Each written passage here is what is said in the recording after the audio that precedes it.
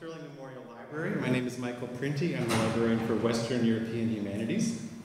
And I'd like to welcome you to the first Arts and Humanities book talk of this year. And this one is co-sponsored by the Yale University Press and by the Macmillan Center. And before I introduce our speakers in our talk, our next talk is on October 29th at 4:30.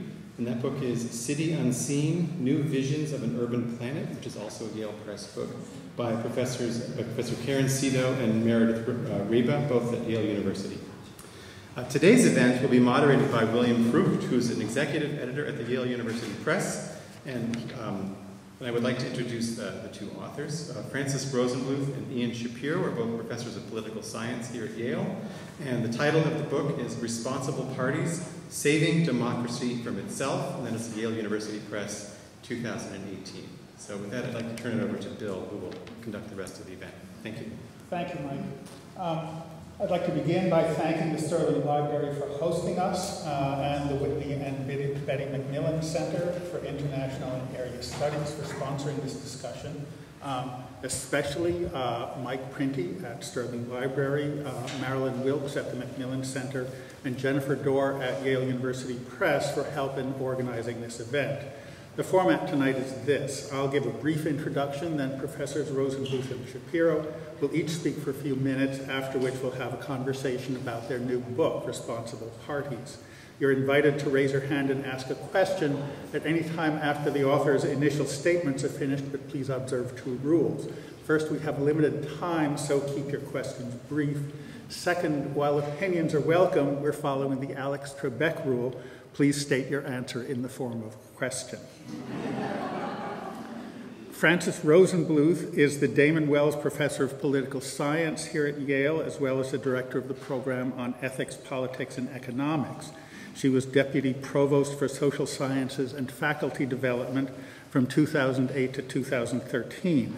Her most recent books are Forged Through Fire, Military Conflict and the Democratic Bargain, co-authored with John Farragon, Women, Work, and Politics, co-authored with Torben Iverson, and Japan Transformed, co-authored with Michael Tice.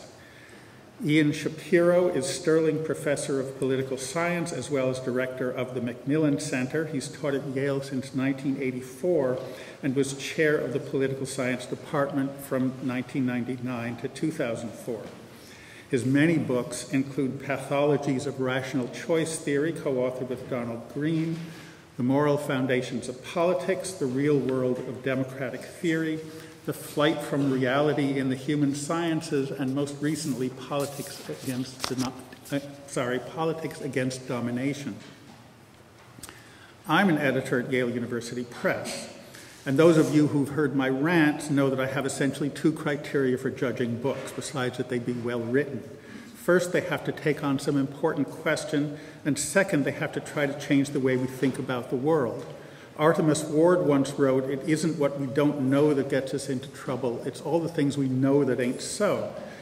And the question I always ask my authors is, what does everybody know about your subject that ain't so? In other words, how do you want to change the conventional wisdom about your subject, and why does it matter?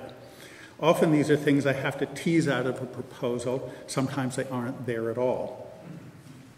With Francis and Ian's book, the counterintuitive quality is hard to miss.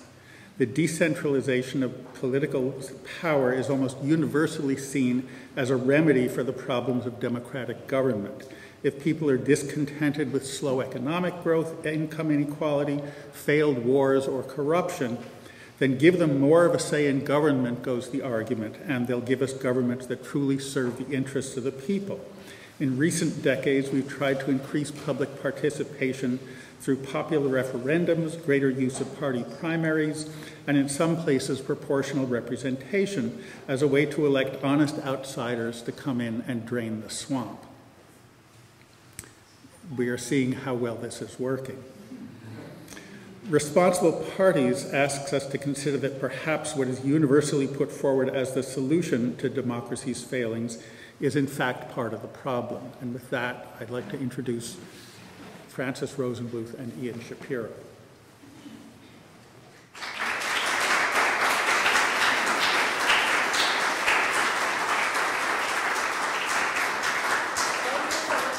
Can you hear me?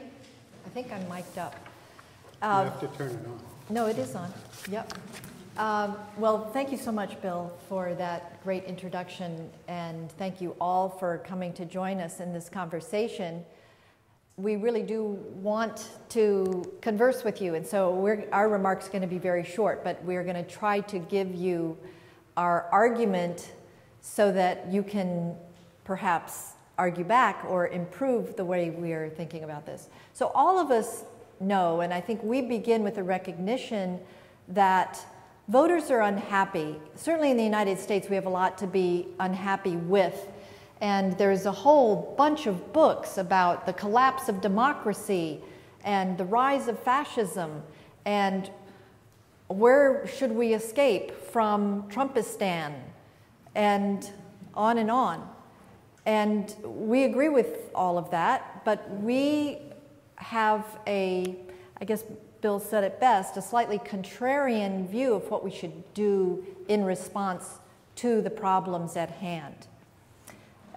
So rather than what we call do-it-yourself politics, decentralization, democratization, pulling power back from these nasty elites who've gotten us into all this trouble, we're actually making an argument in favor of restoring power to political parties that are able to, and forced to by dint of competition with one another, think about what is good for most of the people over the long term. Political parties are in the business of establishing a long-term reputation for competence.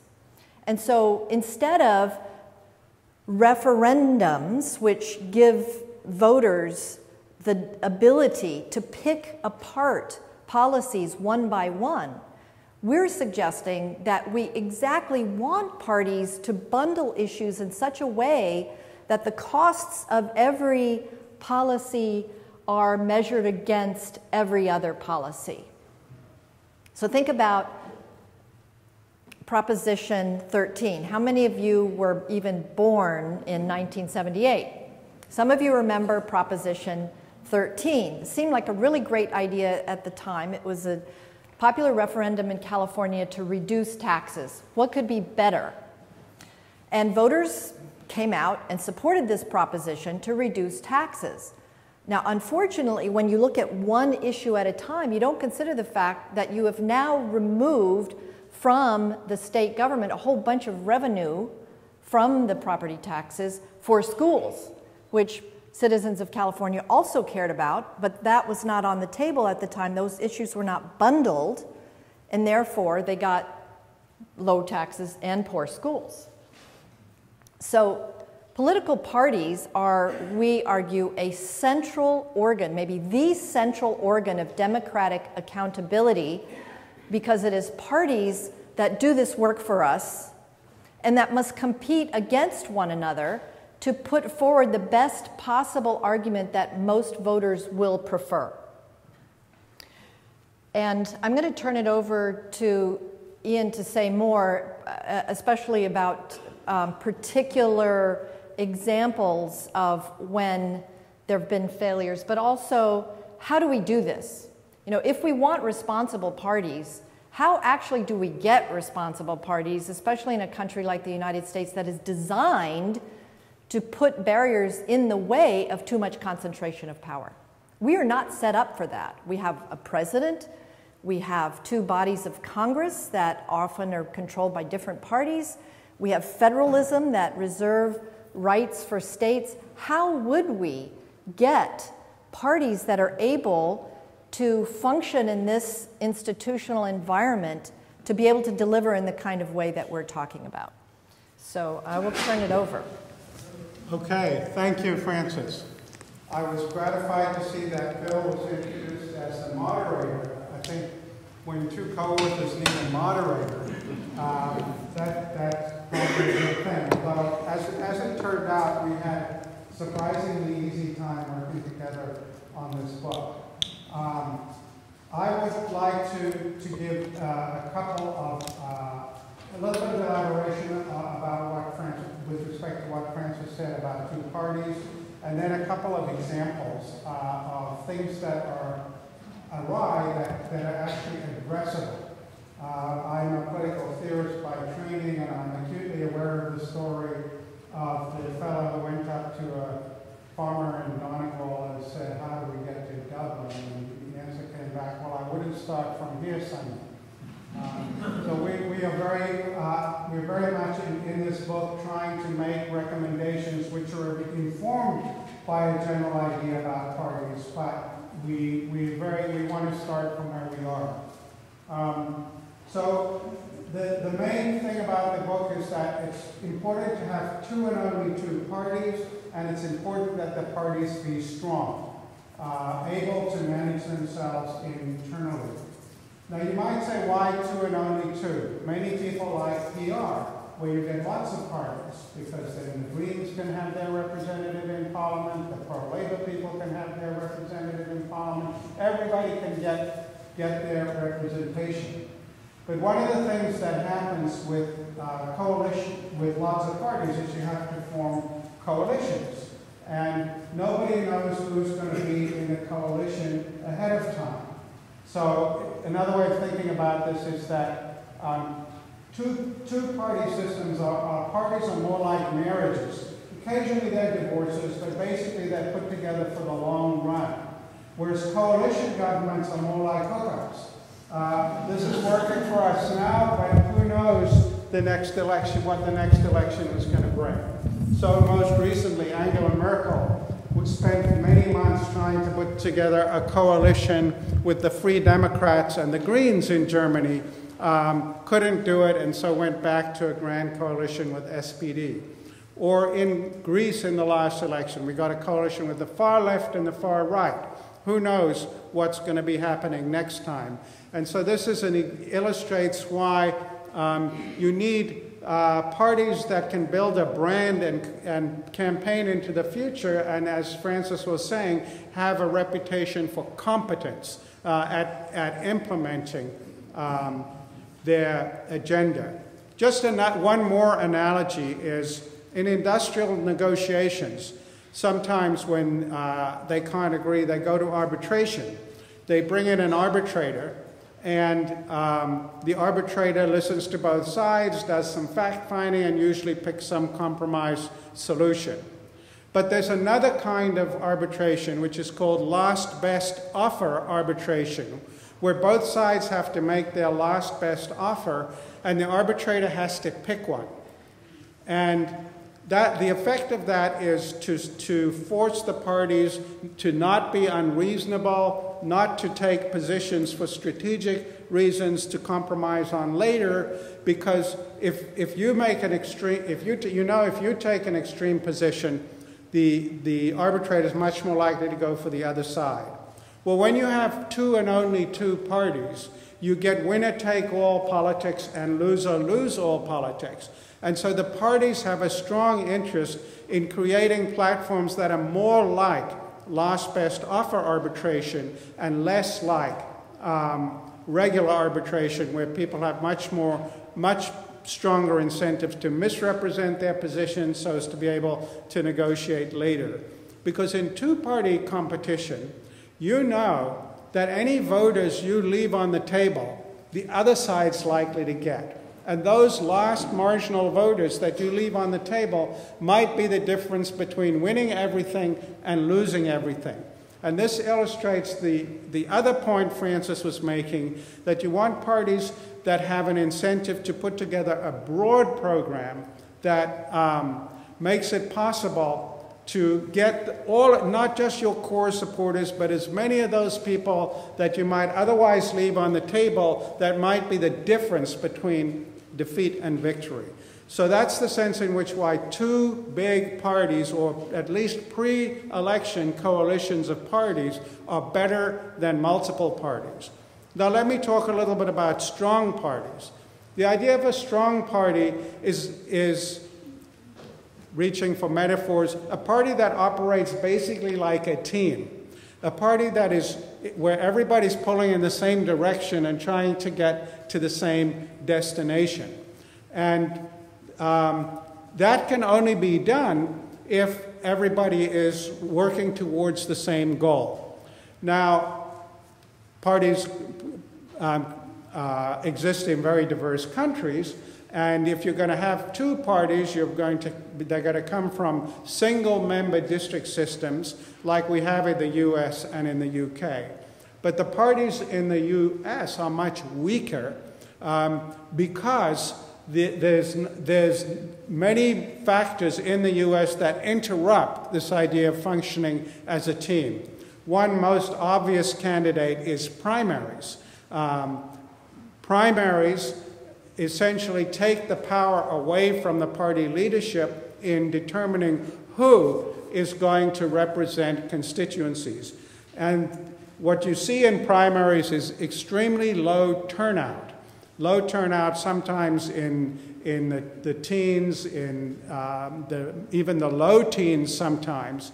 And the people who tend to turn out often are on the extremes of the parties.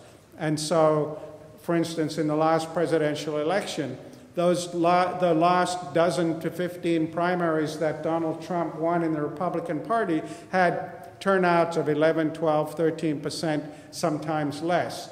The net effect of this was that 5% of the US electorate actually selected Donald Trump, and the Republican Party couldn't stop him from being the candidate.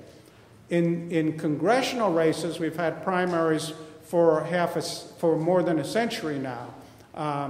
And it has the same effect in that what you have to do to satisfy your primary voters is not the same thing as what you have to do to put together a strong governing coalition, precisely because the primary voters tend to come from the fringes of the parties.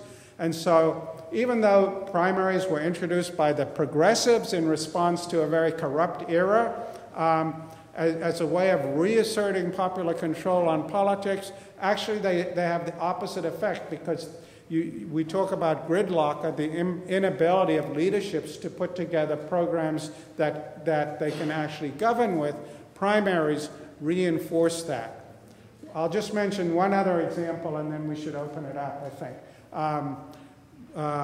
I said that Britain has much stronger and more disciplined parties than we do, and that has historically certainly been true, but they have by no means been immune. So one of the things that's happened in Britain, for example, in the last 15 years or so, is they've moved from the parliamentary party selecting the leadership to direct election of the party leaders by the members of the party, who again are the grassroots and often well to the left in the Labour Party of the Labour Party median voter, and to the right in the Conservative Party of the Conservative Party's median voter. And so you can get the sort of anomaly we saw in 2016, where the parliamentary Labour Party had a vote of no confidence in Jeremy Corbyn by 172 to 40. And 3 months later, the membership of the Labour Party re-elected Jeremy Corbyn by a margin of by 62% of the vote. Now you imagine Corbyn trying to govern with the parliamentary Labour Party when everything he stands for are things on which they cannot run and win in their districts. So this has greatly undermined the capacity of the Labour Party to actually govern if it stumbles into office, which it might do. So the British are not immune from this either. And we talk a lot in the US about how presidentialism undermines the strength of parties in Congress, and that's true. Precisely because the president has a different mandate often from congressional members of his or her own party, until now, maybe one day hers, we hope. And I'll just close with this thought. It wasn't always that way, and it doesn't have to be that way. In 1808, James Monroe challenged James Madison for the nomination of the Democratic Republicans, as they were then called. And the way it was resolved was to create what was called a congressional caucus, which was essentially like having the parliamentary party select its leader. And it was basically the members of Congress that selected who the presidential candidate was going to be. And that system remained in place until 1828. And that's, from the point of view of a reform, would make much more sense than what's being called for by many places, by many people, because it would make the parties more like parliamentary parties if the leadership in Congress was selecting the presidential candidates. Why don't I stop there, and you all can tell us why we're wrong. Are there questions? I have a question.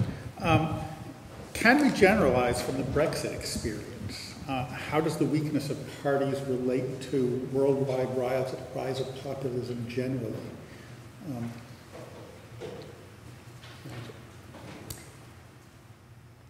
Well, Brexit certainly is a good example of what happens when there is this desire to handle the issue ourselves. That is, voters not trusting parties to manage this. We will do this in a popular referendum.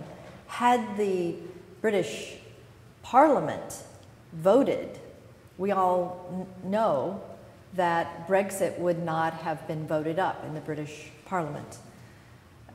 So that's an example of do-it-yourself politics gone wrong. In other parts of the world, are you thinking about Viktor Orban and Erdogan? Do you have anything in mind particularly? Well, Ian mentioned the German parliamentary elections. Well, so the German case that Ian just mentioned was the result of great frustration by the Social Democrats in entering another coalition with Angela Merkel's CDU-CSU Conservative Union. And in response, the Social Democrats put lots of restrictions on their ministers in negotiating with Merkel, which makes it even harder to come up with a compromise. And this has happened in Belgium and Netherlands, and recently in Japan. There's also been change of rules of selection of the president of the Liberal Democratic Party, restoring democracy in the party by giving members the ability to choose their leader. But what happens then is that it puts a lot of power in the hands of local mobilizers. In the case of Japan, it's overwhelmingly the rural people who have a strong interest in blocking, let's say, move towards free trade. And so it's going to hamper Abe in this next administration in negotiating with foreign countries. Let me add one point about Brexit and one about Germany to what Francis just said. The thing that people don't know about Brexit is that Britain had never had a referendum until 1965. And the first referendum was called by Harold Wilson, the Labour Prime Minister, on the issue of Europe. And he did it in order to avoid managing conflict within the Labour Party. In order to avoid doing the hard work of discounting everything by everything else and forcing those kind of compromises within the party. He thought, no, I can punt on this, call a referendum, and it lets me off the hook. The British voters voted 2-1 in favor of Europe at that time, and Wilson said, great, this has taken it off the table forever. But of course it didn't, because for the reason Francis gave, when people can vote piecemeal on issues without discounting them by the cost for every other issue, they make unrealistic decisions. It's sort of like a small child just eating as much candy as they want without thinking about the stomach ache and the doctor and so on later. So it's actually started on Europe as a way of avoiding exactly the kind of conflict it's produced. On Germany, I would just say that the decentralizing ethos hasn't left them alone either. Part of the reason the SPD has immobilized Merkel's government is that they too have gone to this direct election of leadership, and the 450,000 members actually had to approve the coalition agreement that the SPD made with Merkel. And so by the end of it, she had given 6 ministries to the SPD, including the finance ministry. She has to give 3 ministries to the CSU, and they have very right-wing views about refugees and immigration. She's left with 5 ministries, not including the finance ministry. If you want to, you think we have gridlock.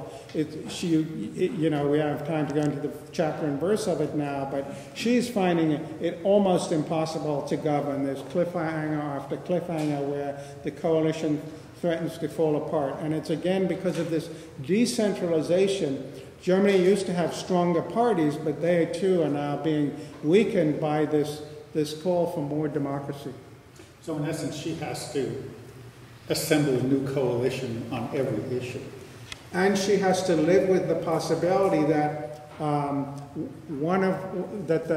the coalition partners will balk if the CSU, which is basically almost the same party, was threatening to bring down the government over the refugee policy, and the SPD was recently threatening to do it over the appointment of a minister. So she's sort of, being held in equipoise by the need to maintain this coalition. Mark. So You have to yell at us. yeah, there seem to be powerful forces going the other way. Like I think the Democratic Party is trying to get rid of their superdelegates because they're incredibly unpopular. Trump was an outsider candidate. So what would you say to those parties, to your earlier comment, how do we get there from here? What steps would you take? Well, that's exactly what we're talking about. It's a democratizing reform with unintended consequences. By immobilizing the superdelegates, we're throwing the decision to the more extreme positions, making it harder to choose a candidate who will win. Right, Mark? Well, right, but I think a lot of Bernie Sanders supporters felt shortchanged by that process. That's exactly. And maybe I'm wrong, I think the Democratic Party was moving away from that because it was viewed as being sort of undemocratic. That's exactly right. That's the origin. And we're sympathetic substantively with many of the concerns. Our point is that beware what you wish for, because you may get something very different, which is a candidate who can't win. So I just supplement that a little bit. What I would say about superdelegates is that they're a really bad Band-Aid on a big problem. So, the superdelegates were a response to the fact that the reforms after 1968, which after the Chicago Convention and all of that, democratized the control of the party, which produced McGovern, who lost 49 states, which produced Kennedy's insurgency against Jimmy Carter, which damaged him. Perhaps was the difference between winning and losing in 1980. We'll never know. But then that produced a reaction, those sorts of developments.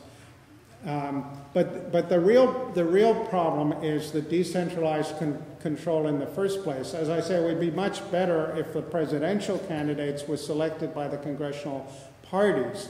And the superdelegates are... It wouldn't happen now, but there are other things one could do. For example,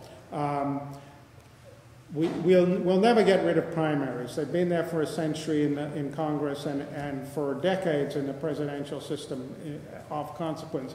But one could imagine a reform where it was held that in the event that the primary turnout is not, say, 75% of the general election turnout in the previous election, then they'll be discounted.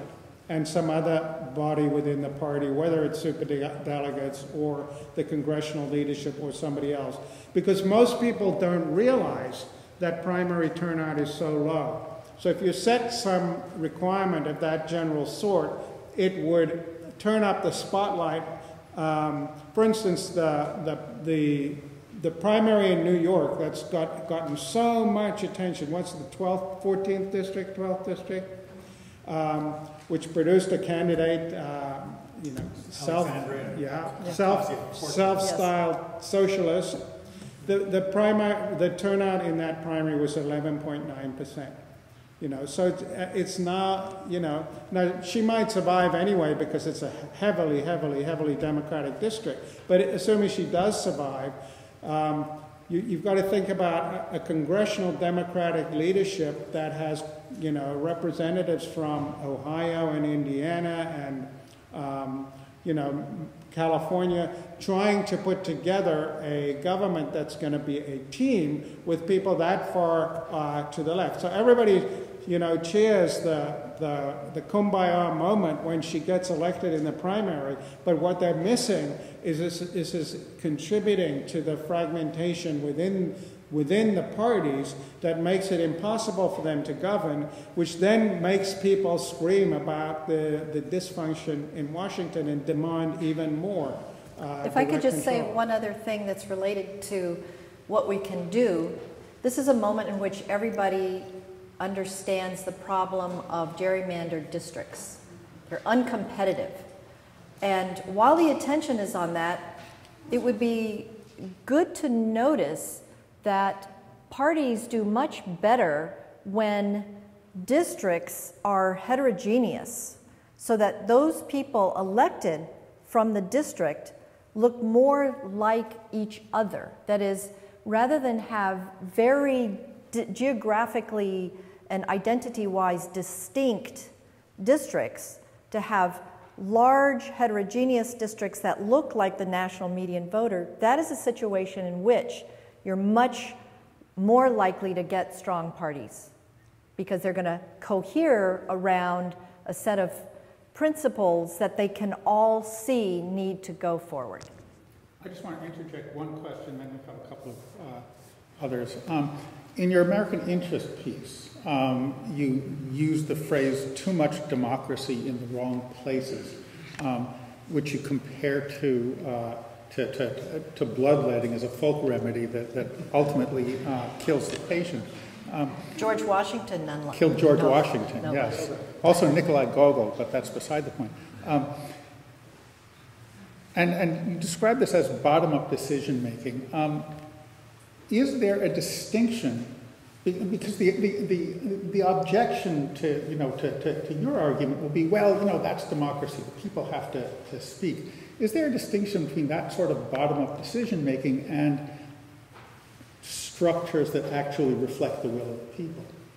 We're saying that parties are the way to hold government accountable to things that are good for lots of people over the long run, rather than falling prey to very powerfully mobilized smaller groups that then bargain with one another, and then what you get is a pastiche, but then the resemblance to the people becomes very attenuated through that process.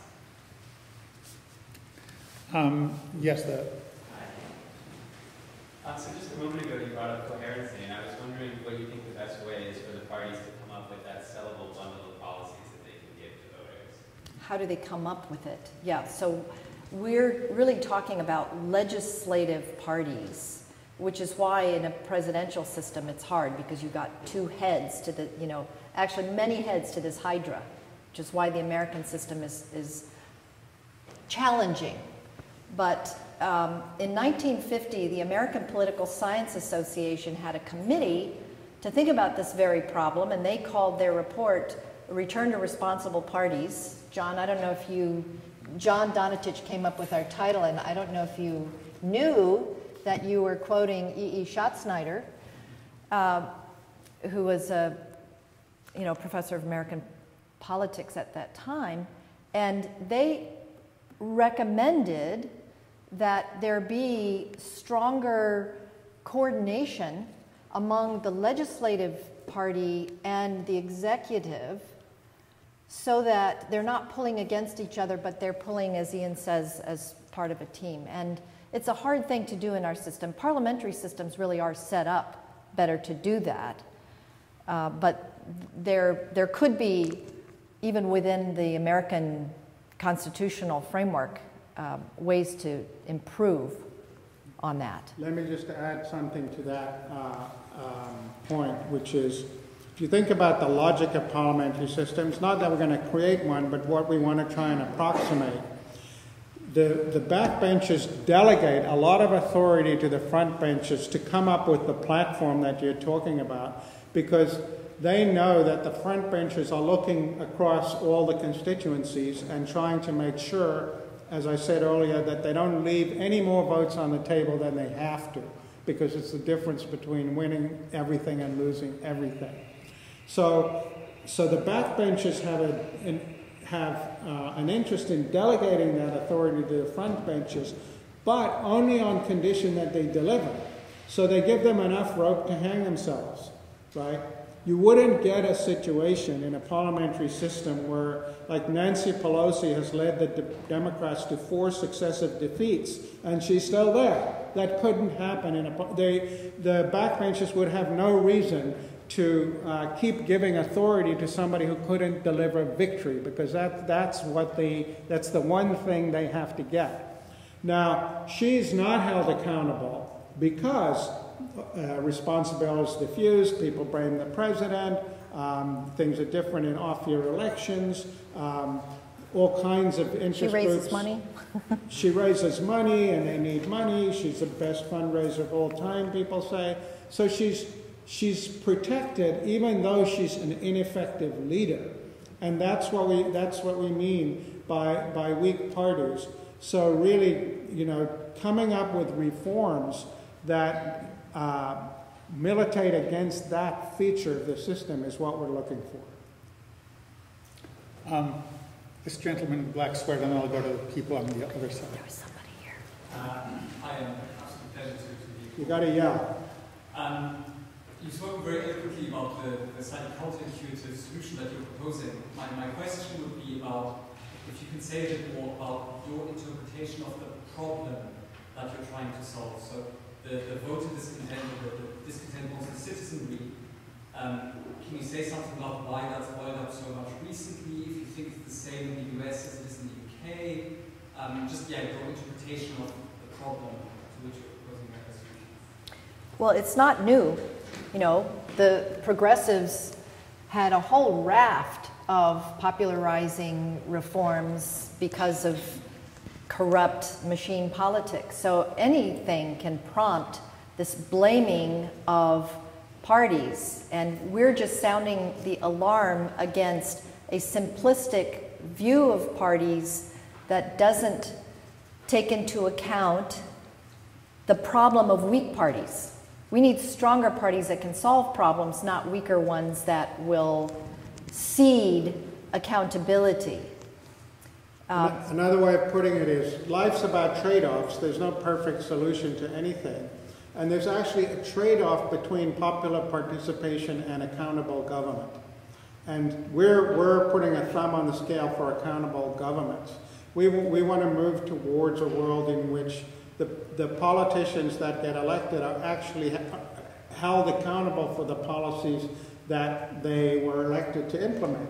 And a lot of participation at all levels essentially immobilizes them and makes that and militates against that. Could I just say one other thing, Max? Because we really admire European success in the post-war period. Europe was far better than the United States at redistributing income and having a decent economy while also having elements of welfare and equality. And what we are observing now is a fragmentation on the left, disproportionately, because of the decline of industrial jobs and the unions that were in lockstep with social democratic parties. And as that happens, as the left fragments, we're seeing in Europe the same kind of immobilism that comes with a system like the American one, where you have checks and balances. So Europe is not immune to this problem of fragmented political authority. So Europe needs to figure out how they're going to deal with this problem. In Sweden, the right, the parties on the right have been very successful in forming a coalition of parties, and in fact, they've just thrown out Löfven, the prime minister of the Social Democrats. So there is a way for parties to form pre-election coalitions to help them function more like a team that can be accountable, but they're going to have to do something like that. Proportional representation is a whole set of challenges of its own. The lady. Yes, hi. In terms of getting political parties to function more like teams and spend more time addressing complex issues, like building a consensus within the party itself, is there any way to get, because campaign finance reform could be years away, but is there any way to get parties themselves to self-police themselves, to have more discipline? Number one, in terms of the number of candidates. I'm giving an example. In New York City, New York State, there's a race for a congressional seat, I think for New York City. And I think there's about 6 Democratic Party candidates. The front runner has a war chest of $3.5 million. He's a newcomer. The other 5 are people who have roots in the community, have worked for a very, very long time, and I don't know how. That's not going to help the party cohere. No. People are going to feel, that the person with basically the $3.5 million candidate could steal the whole show. And by the way, he also wants to run simultaneously for Attorney General. So, and the other thing is, what about limiting, the time spent on campaigns? Because it just costs tons of money, and then people don't really have time to address complex issues, debate issues, so that, you have like a party that spends 90% of this time fundraising. Yes. Well, part of the reason money is such a big deal in American politics is exactly because parties are weak. So a member of a party can't campaign on the basis of a platform. What is the platform? They're running against one another in the same party. So they need to cultivate individual support. Countries that have strong parties have far less money floating around in campaign processes. Can the parties discipline themselves? No, but voters can punish and reward really more by setting up incentive structures. For example, districting in such a way as to force them to reach a wider audience, or as Ian was saying, make these primaries really more about the average voter and not extreme voters. What else would you say? On districting, I would just add, there has been a move in a number of states away from having the state legislatures do the districting every 10 years after the census, which, whichever party is controlling the state legislature then has the incentive to try and gerrymander to their own advantage. But if you look at most of the states that have gone to so-called independent commissions, most of them are actually bipartisan commissions. They're not independent commissions. They're not civil servants or technocrats doing it. There are so many Democrats, so many Republicans. And the danger with that is that they'll gerrymander to carve up the state. Partisan gerrymandering, so-called, which the Supreme Court has said, well, in principle, yes, we would be willing to strike down partisan gerrymandering if it gets too extreme, but they've never actually done it. And they haven't taken the axe to agreements among parties to divide up states. And of course, if you do that, you get states full of safe seats where all the elections are really the intra-party competitions in the primary. So what you really need is not bipartisan commissions, but nonpartisan commissions. Well, the system in the UK, which is, I think, good on this front, is the independent commission does the redistricting, and then Parliament can vote it up or down, but they can't change it. You need some mechanism of that sort, and the mandate to the districtors should be to draw districts that are going to be competitive between parties, because that's what you really want to gerrymander for inter-party competition. Our bumper sticker is competition between parties is good, competition within parties is bad. Yeah. So I understand your point, but kind of that consequences if you cherry pick the referendum, right? Can you talk louder? If there's only one referendum, we decide on this issue, no referendum, and then we all go on taxes, or we all need to money or things like that. But there's a system which is maybe a little bit opposite to your seems like in Switzerland, where you have a referendum every couple of months on certain issues. Everybody has to vote, and also where the parties submit lists of the candidates, but you are allowed to change these lists and kind of interfere with them directly when you vote.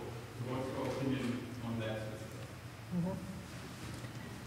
Well, the intra-party, so I don't know if everybody heard that, but some countries that have proportional representation, which is an electoral system where the parties get the number of seats proportional to the votes they get, but the voter only sees a list. And so this conduces to strong parties. The party selects the list, but in some countries, voters have the opportunity to tick names of people they want from any place on the list. And this sounds great in principle, but it's exactly the kind of democratizing reform we think weakens parties. It makes it a lot harder for the party to say, no, we're not talking about individuals here. We're talking about these ideas that we all agree to, and the people on this list all are pulling in that same direction. When you have the opportunity to rise up the list, maybe even from below the point where you wouldn't get elected, you have an incentive to do something a little different. Go to voters and say, the party is good, I agree with the party, but I will also do these other things. So we appreciate the fact that in Sweden, for example, they are still trying very hard not to go that path, despite the fact that there is a lot of pressure. There's always pressure on parties to open up the list in that way. And we think it's better for them not to. You also mentioned referendum. Okay, you go ahead. You know more about Switzerland. Well, so Switzerland, is this remarkably functional place despite rules that we don't think should work very well. So that's why we're saying you do it. We haven't quite figured that one out. I would say there was a, Joanne, you probably know this, it's a famous article by Jens Heinmüller on a referendum that was very anti-immigrant. And so that's the problem with referendums and kind of populist ceding of territory, policy territory. You get these emotional Yahoo kinds of responses from the voters, and in this case, in this particular case, the Constitutional Court, I believe it was, am I right, Joanne? Yeah, overruled the results of that referendum on behalf of the interests of the whole country, because they actually need those immigrants. Switzerland needs and has benefited enormously from a diversity of population. So just to say that both of those institutions are dangerous, thin ice. I would just add a couple of points about Switzerland. It is not, it is a system in which, first of all, it's a pretty small country, and I think that how scalable it is a real question. You know, and secondly, it's not just the anti-immigrant stuff, but this is a country that managed to avoid giving women the vote until 1973. But yeah. You know, there's a downside to empowering intense groups. Yeah. Jonah. Hi. Going back to your example of the British Labour Party. Of what? Labour the Party. British Labour Party, Corbyn. the strong party that used to be. I mean, so much of its strength was vicarious. It was really the borrowed strength of a very dense filigree of organizations outside it. So a typical Labour Party voter would be a member of the trade union and the football club and drink at the local pub, all of which were associated with Labour, you know, which an association that grew up over a long time. And all of that was washed away in the industrialization. Those associations and people connected through them were gone. And the party lost the base. And so it was lost part of the associations outside it. And this moved much later to have members directly vote was really an attempt to reconnect with the base. It was a nostalgic move. It was an attempt to retrieve something that was gone. And so my question is, to what extent is that generalizable? To what extent is party strength much more than a narrow political domain, but also a social domain, also about acquiring hegemony in life or acquiring presence in life? I mean, is that a universal condition of party strength? And if so, building strong parties is a pretty complicated business. So I'd say two things about this. We are here focusing on what difference the rules governing the organization, operation of parties and elections, what role that plays. We're not saying it's the whole story. And clearly, you know, there are two enormous facts that are governing the political economy and politics in all countries over the last 35, 40 years. One is the worldwide collapse of communism, and the other is the collapse of organized labor and the left. And so that is playing, those two things are playing themselves out in all political systems. And you can see this by comparing Britain with Europe, Britain and the US with Europe. In Britain and the US, the collapse of the union movement eventually forced the sort of new labor and the new Democrats and the kind of love affair with Wall Street and all that in these parties, which then alienated some of the people you're talking about. And in Europe, as Francis said, we've seen this fragmentation of the left into multiple parties, not just the Greens, but, you know, left, old Social Democrats, and then the far left, and some are flipping over to the sort of AfD on the far right. So all of these systems are coping with the absence of a serious socialist alternative because of the disappearance of communism, and the concomitant collapse of the left and of trade supported by a union movement that is playing itself out differently in different ways. So what, you know, you could say, well, these are the giant forces shaping everything. And what we're talking about is to some degree on the margin. I think there's some truth to that, but it's still not a trivial margin, is what I would say. And you have to work in the areas you can work. And we're just saying, first of all, don't make it even worse. And then think about things that might push in the other direction. I don't know what you would add to that. Doug. I think we can all agree that responsible parties mindful of long-term fiscal planning would be a good thing, and that Proposition 13 was a good example of the initiative process leading to short-term fiscal thinking with bad long-term results. But I don't think the most significant problems that we have right now are a result in this country of insufficiently strong parties or too much democratization. In fact, the two parties are, by historical standards, remarkably ideologically coherent right now. And with the Republican Party controlling all three branches of government, they haven't been lacking in strength. But in terms of their long-term fiscal policymaking, they have absolutely been lacking in responsibility in terms of passing tax cuts that will create deficits until kingdom come, as things currently stand. And in terms of getting there from here, isn't the initiative process and other democratic means, aren't those the best way we have of countering gerrymandering that intends to encourage Republican legislators to pay more attention to ideological fealty than to median voter? Even if these initiative processes produce commissions that aren't perfectly nonpartisan, they'll be better than the cracking and stacking that we have with present gerrymandering.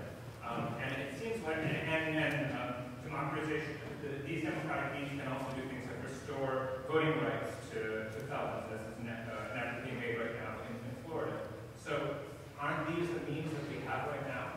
Well, you've said two separate things. The first thing you said was the parties are internally coherent. Only if you look at roll call votes on things that they know are not going to pass. They're actually internally very incoherent. And so how do we strengthen parties? That is a very hard question, but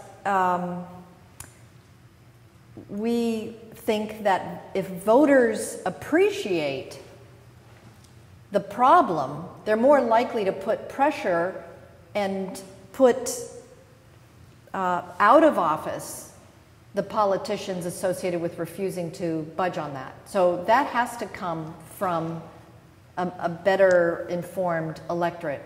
Could I just add one thing to that? The parties look more coherent than they are, as Francis said, partly because of roll call votes and partly because they campaign on more ideologically distinct platforms than they used to do.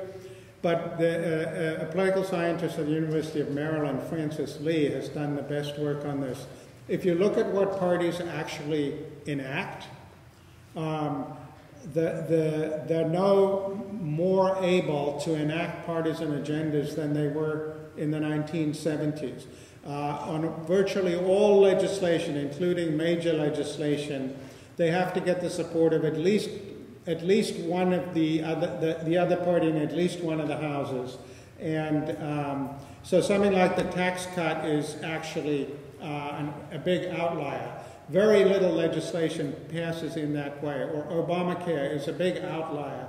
And usually when we have a whole chapter about Obamacare, because when you look at the rents that were extracted by interest groups to get Obamacare through Congress, they're enormous, from the pharmaceuticals, from the insurance companies, from all these various other groups that all got their pound of flesh out of the bill as a condition for passage. Very unlike the NHS that was passed in Britain in 1947. So the more typical case is that, say, the Republicans could vote 67 times or whatever it was to repeal Obamacare when they knew Obama would veto it or it wouldn't get through the Senate or whatever. It was just position taking. But when it actually came to repealing it, they couldn't do it. And so that's the much more typical case, despite all the wind and fury of partisanship. Most actual governing is as bipartisan as it ever was, which this system pretty much forces. We're out of time, but we're happy to chat afterwards up here, and some of you... I just want to ask one last question. Oh, you do? Yes. I'd add that, you know, when we talk about the strength of parties, you know, one quick measure of this is simply the fact that the word primary is now a verb.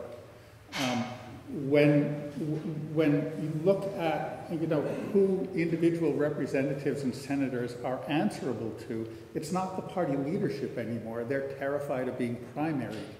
And that's really what determines their vote, much more than what the leaders say. And that, to me, is an indication that the apparent strength of parties in ideological coherence and the vast amounts of money they have really doesn't translate into effective governance. My question has to do with minorities. How are powerful parties an answer to protecting vulnerable minorities? And why is working within a party a better strategy than forming a third party. So this is a very great concern, and our argument is that in the current system, minorities are pretty much ignored because their vote can be counted on. And to have diverse districts in which both parties have to go after everybody would improve the lot in terms of policy outcomes of minorities over the system that we have now. I would just add to that, we have a whole chapter about minorities, so obviously you should go to a good bookstore near you and buy the book and read the chapter about minorities. But, you know, again, we've gone in the wrong direction because majority-minority districts get better so-called descriptive representation, more minorities into Congress. And that's happened since the 1970s. But look at the legislative gains.